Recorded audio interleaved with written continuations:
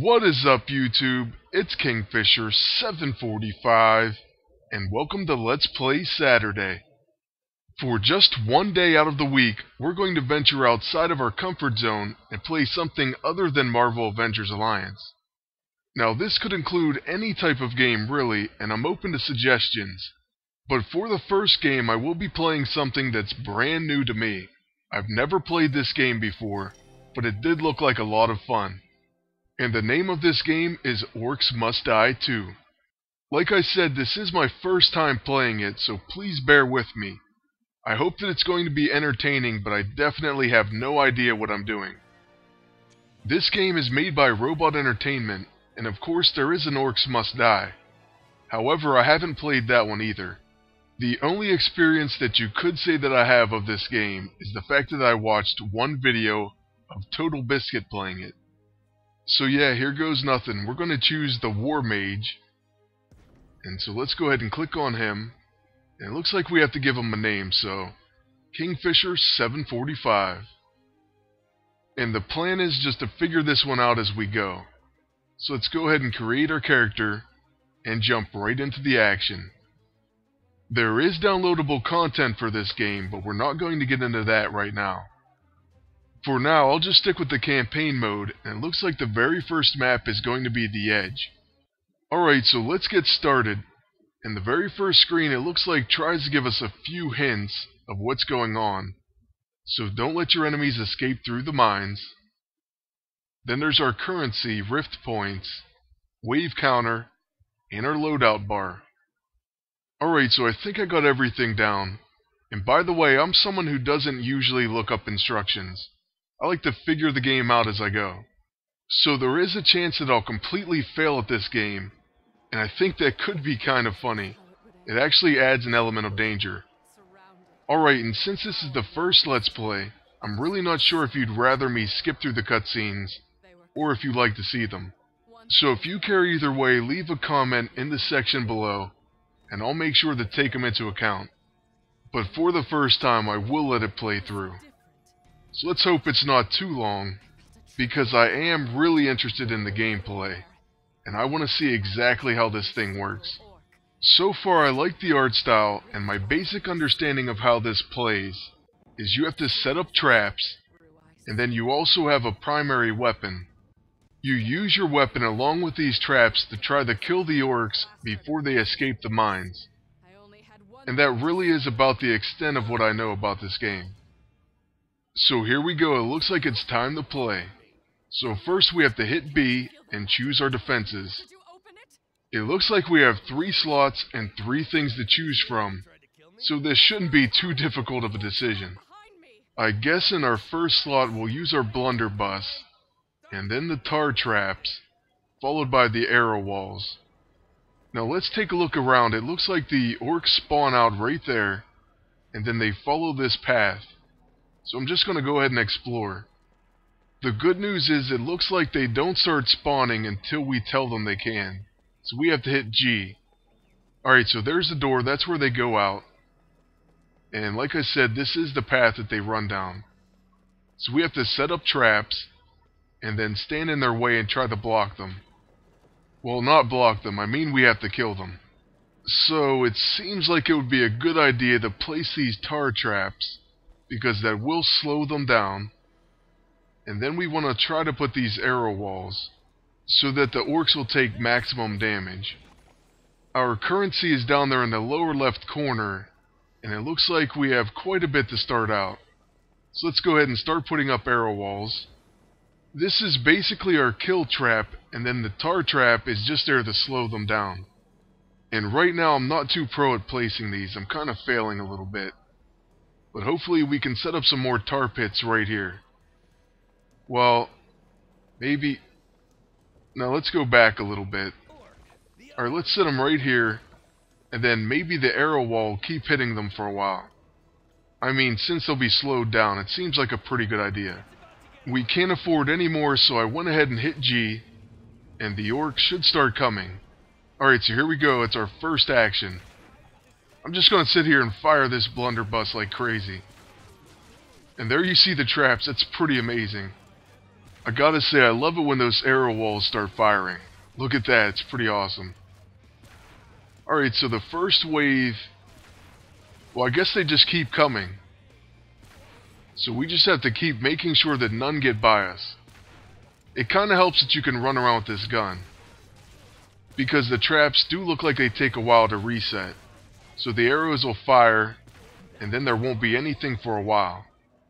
Alright, so they do give us a little reprieve. I'm going to use this time to put up another tar pit, and another arrow wall. And wow, 10 seconds goes so fast. Let's go ahead and try to put some more tar down. And then we have to get back to shooting these guys. So let's pull out that blunderbuss. And you do see combos coming up and also currency. So we're earning stuff to put up more walls. I think we have the basic concepts down, and so far we're doing pretty decent. I don't think any orcs got by us. And I'm definitely going to try to go for a perfect right here. And that's that number up there in the right corner. So it says 20, and it has a blue glow around it. Whenever that number goes down, I believe that's when you lose. So if it gets to 0, that means 20 orcs got by, and we failed.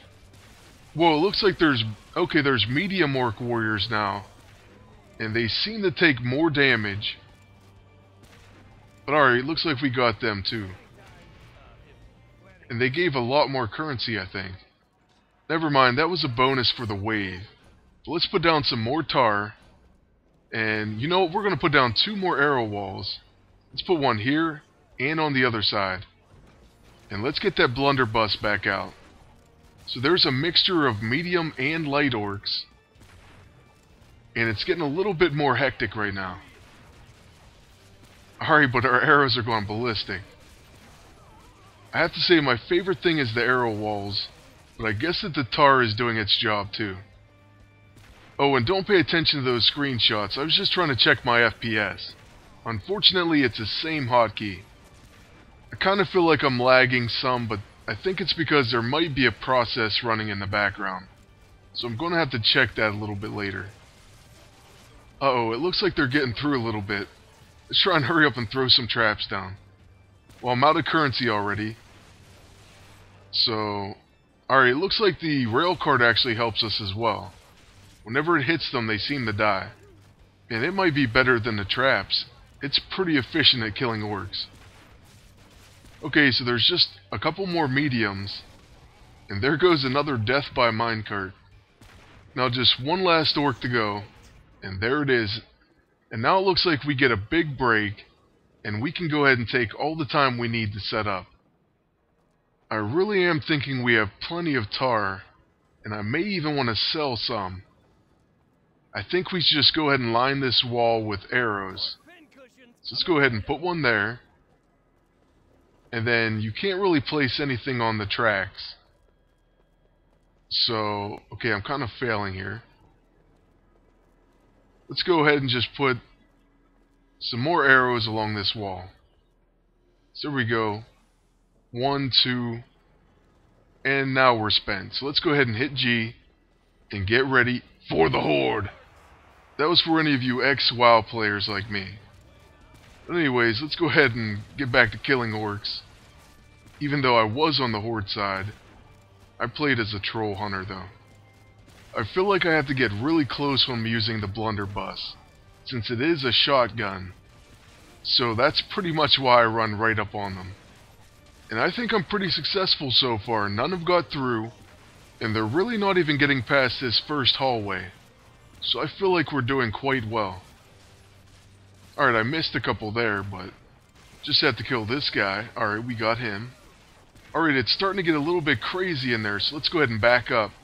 I might have to back down this long stretch right here. So let's go ahead back here, and hopefully these extra arrow walls will do the trick. Also that minecart, remember that. That was our MVP at the end of last round. I have no idea when this ends. There's no tally. So I don't know how many more are coming out. It looks like we have quite a large bunch. And then there's none back there. I'm looking on the minimap. Wow, that orc flew right over the side. It looks like these arrows are starting to push them over the cliff. And this is going to be the last one. Alright, and we're dancing, so I guess we won. Our first time playing and we got a perfect. But nah, I can't say too much. That was a pretty easy level. Victory, and we got 4 out of 5 skulls, I guess. And then we're awarded the spike trap.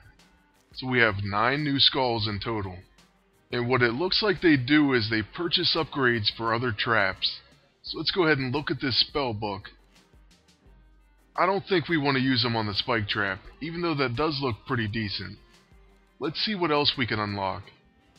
Alright, so that's what we got so far. And here's the traps. So we can buy new traps, or we can upgrade the ones we have. Oh wow, coin forge. Let's take a look at that one.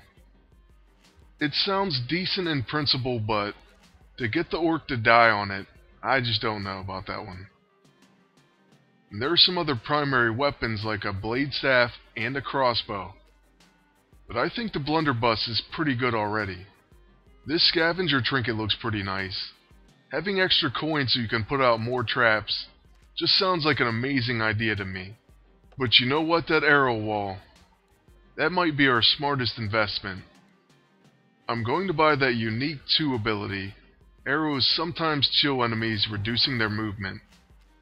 And so we equip that, and that should help us out as well. And then we get a free pumpkin head, so yeah, we're definitely going to use that. So now we have a pumpkin head, and our arrow walls will slow enemies. And that's going to be it for our first Let's Play. But if you want to see more of this, you can go ahead and check out my second channel. I'm going to put another video of this game up, as well as other Let's Plays in the future. Nothing's going to change as far as my main channel, but if you do have any interest in seeing me play other games, you'll want to check out and subscribe to my second channel. So just go ahead and click the link on the screen right now, and you can go and check it out. Thank you everyone for watching, and I really hope you enjoyed it. Until next time, good luck and take care.